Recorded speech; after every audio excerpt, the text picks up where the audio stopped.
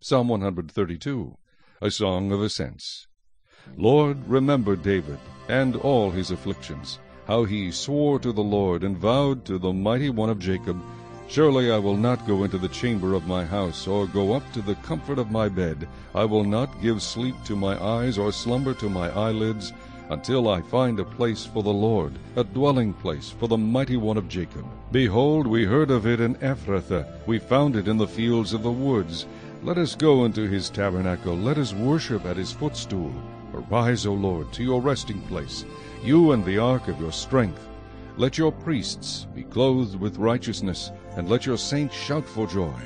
For your servant David's sake, do not turn away the face of your anointed.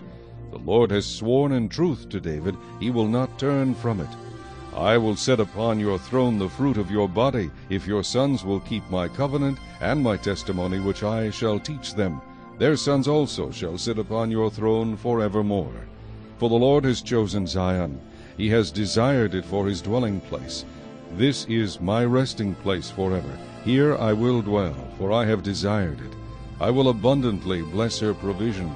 I will satisfy her poor with bread. I will also clothe her priests with salvation, and her saints shall shout aloud for joy. There I will make the horn of David grow. I will prepare a lamp for my anointed. His enemies I will clothe with shame, but upon himself his crown shall flourish.